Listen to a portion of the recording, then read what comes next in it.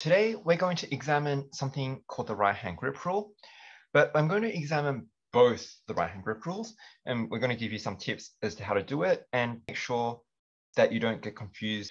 So first thing we want to say, with the right-hand grip rule, you need to be clear about what you're talking about. There's going to be what I'm going to call the right-hand grip rule number 1, and there's going to be what I'm going to call the right-hand grip rule number 2. Now, both right-hand grip rules are right-hand grip rules. In other words, they both use your right hand and they use a grip. They have the same sort of gesture, which is kind of like a thumbs up, and we'll talk about what we mean by that. But you need to firstly understand what they're used for, okay? There is times to use right-hand grip rule number 1, there are times to use right-hand grip rule number 2, and there are times you can use both if you really know what you're doing. But without getting too sort of into the details there, when do you use right-hand grip rule number 1? Right-hand grip rule number 1 is used when you are trying to determine the current, the magnetic field direction from a created by the current in a wire. So basically, if you have like a wire that's going in some direction, so you've got a wire, you've got a current going up, you've got a magnetic field, you've got sort of some sheet of paper, it's going to create a magnetic field that goes in this direction. If you're trying to go from the magnetic field, if you're trying to go from the magnetic field to the current or the current to the magnetic field, that's when you will use right-hand grip rule number 1, okay? Okay, so if that's what you use for right-hand grip rule number 1, what would you use for right-hand grip rule number 2? Okay, so that is going to be to determine the polarity of the magnetic pole, and by extension, the direction of the magnetic field lines from a solenoid. So in other words, a coil. So what I'm saying with this one is, this one involves a coil. So for example, if I have a coil, all right, I've got a coil and I've got a wire going like this, and I've got a current going through it. The current in this case will be going through like this. And that means that there will be a north pole to the left and a south pole to the right, which means that the magnetic field will kind of go like this. All right. So if that's what you're trying to work out, that's when you use right-hand grip rule number 2. These are 2 different rules. Make it clear, make sure you know which one's which. All right. So let's give you general tips for both rules. If you are using a right-hand grip rule, doesn't matter if it's 1 or 2, then you should keep some tips in mind.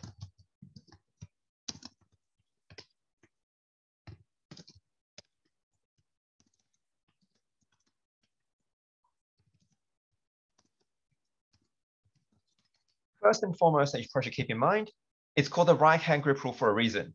You have to use the right hand. Very common mistake is for people to, because many people are right-handed, they're writing in the exam using the right hand, and they come across a question where they need to work out the direction of something, and they go, okay, sure, I'll use my hand, which they use the other hand to kind of do it, and they'll use the left hand. And if you use the left hand, you'll get the wrong answer. You'll get the exact opposite. So note, using the left hand will result in the wrong answer. So make sure you use the right hand. Secondly, if you ever forget what the right-hand grip rule is meant to, like, how to do it, then you can think of it kind of like as a thumbs up. All right, it's a thumbs up rule. Not formally, of course, but you'll see what I mean when you see it's a thumbs up gesture. There's a thumbs up rule. The gesture, basically, whenever you want to click a like, you know, it's the gesture to give a like, right? Or say you like something. That's basically how you would do your hand. Now, if you've got your hand in that position, you recognize that your fingers are curled. And in both right-hand grip rules, you need to understand that the fingers represent a circle, or it is curled up. And more specifically, it is curled around an object. Okay? So if we take a look at the example here, the fingers will curl around this wire. If you take a look at this example here, the fingers will curl around that sort of bit in the middle there. So to recognizing that, it's probably very helpful to therefore curl your fingers around. So have a pen to curl your fingers around. Because a lot of students, especially once they haven't used the rule for a while, they forget about it and they get confused as to which way the fingers are going. The fingers aren't going left, right, up, or down. That's not the point. The fingers are going clockwise or anti-clockwise because it's an entire circle. So the focus is on the direction of curling, not specifically left, right, up, down, etc. Okay. So those are the key tips. 1, use the right hand. 2, remember it's like a thumbs up. 3, have a pen. So you might have your thumb here, you might have your fingers, but before you have your fingers, you're going to have your pen doing this thing here. Right? You've got your pen, and then your fingers are then going to wrap around it, and that will give you a good idea of the fact that, oh, my fingers are wrapping around this way, around that object, while my thumb is pointing up. All right. So with those tips out of the way, let's look at an actual application of the right-hand grip rule, starting with right-hand grip rule number 1. So right-hand grip rule number 1,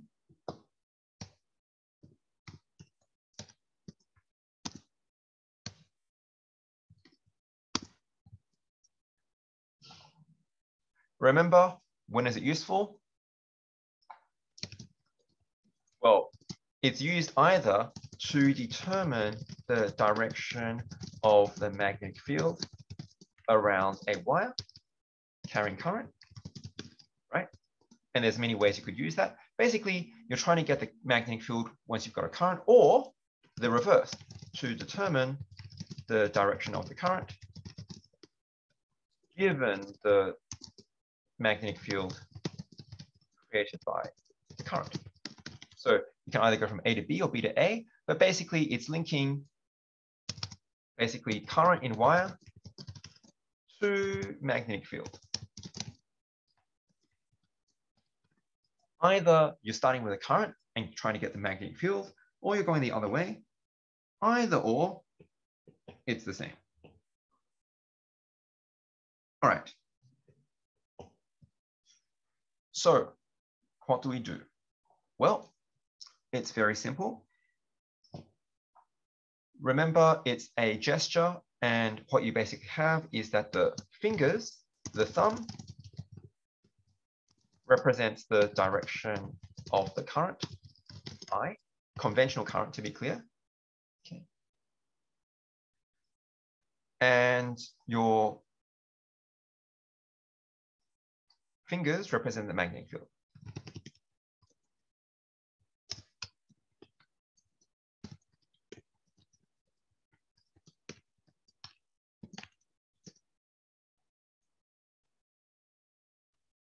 So let us examine this scenario. So it's like this. So in this case, you can see that if you have a current going up, the current is going up in this wire. Therefore, your thumb is pointing up, is representing your current direction, is pointing up. Your fingers will therefore wrap around in a viewed from the top in an anti-clockwise direction. So your fingers will curl around like so.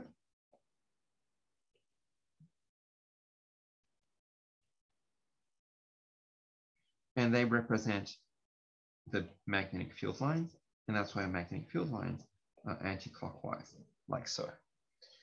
Of course, if you're heading downward, then it means that it's going to be going the other way. That's basically it with right-hand grip rule number 1. The only thing I would really mention briefly at this moment is that this is looking at it in a 3D perspective. Of course, if you're applying it to a 2D perspective, then we're drawing a 2D cross-section of this. So if you're trying to just draw, for example, this flat section, looking at this flat section here, and this is where some students get confused as well. If we draw a 2D cross-section, we recognize that the magnetic field lines are circular, so they're going sort of around in an anti-clockwise direction. But if we look at it as a sort of horizontal plane cutting across right in the middle here, then you've got your Y in the middle.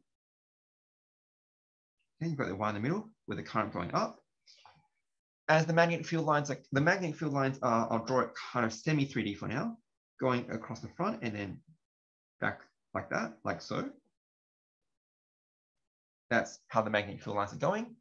But what that then means is, as a 2D cross-section, it's kind of going around and into the page. So this is actually going into the page on this side. And then as it goes around the back and the left, it's actually coming out. And so that is the result of applying the right-hand grip rule appropriately, and then just interpreting it and representing that in a 2D way. So that might be confusing to some students, but just remember that's a question of 2D versus 3D. And that's also going to be very helpful. But I won't say too much more about that. And let's head on and talk about right-hand grip rule number 2.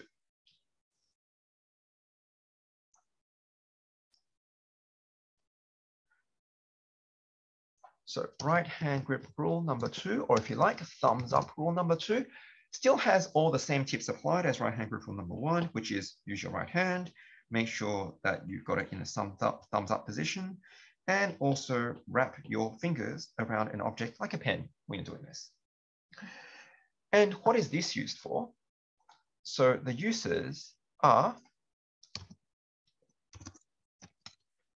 basically determine the polarity of the magnetic poles of a solenoid that has current flowing through, that is active.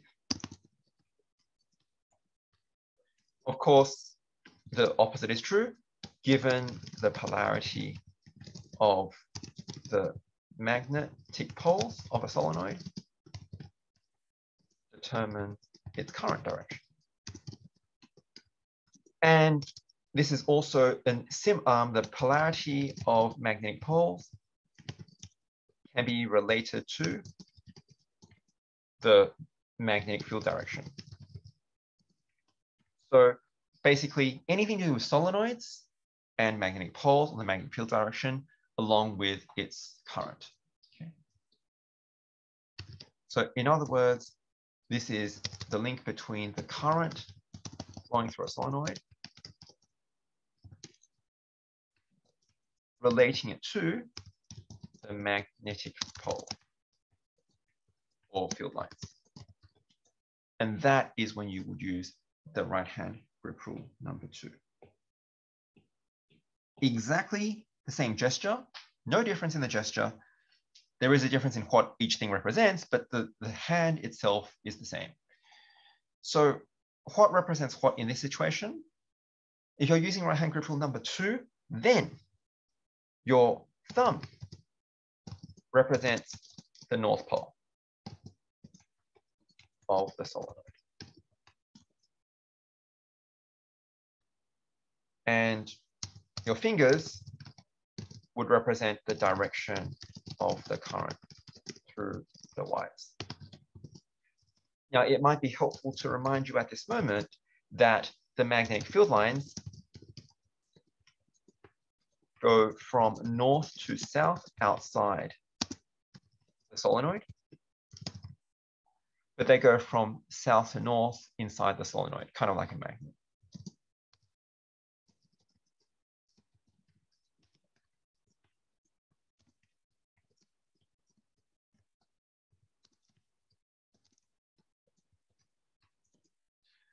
So that might be helpful to determine that.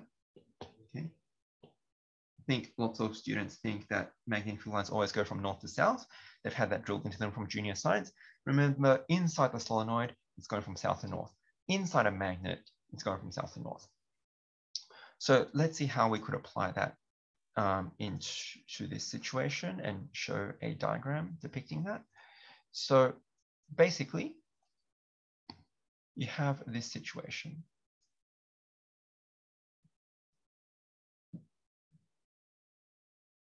So again, you've got your thumb. Your thumb is representing the North Pole. And your fingers, again, are wrapped around, representing the current direction. Now, when it comes to solenoids, it's really helpful for questions if they're well drawn to have this thing in the middle, all right? Otherwise, sometimes the diagrams are going to be quite ambiguous. But with this thing in the middle, you now can see that, well, if you know, let's imagine you don't know which is the North Pole, but you know the current. So the current right now is flowing,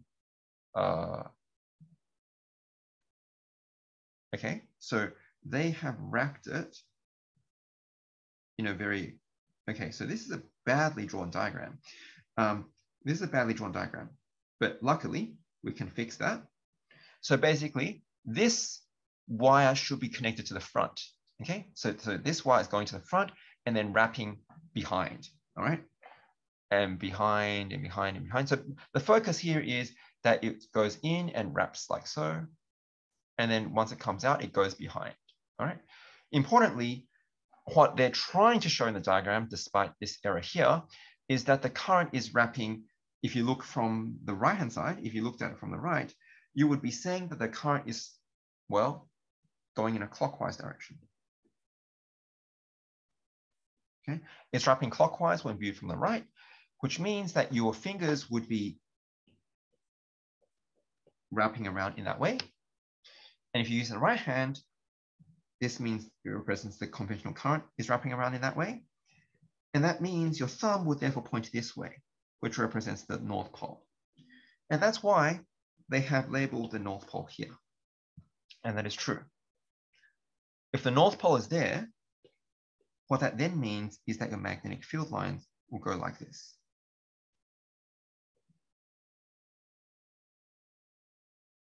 Which therefore means, depending on which section you're looking at, but if you're looking at within the solenoid over here, then your magnetic field lines will be going from right to left or south to north. So within this solenoid, the magnetic field lines will be going from right to left here.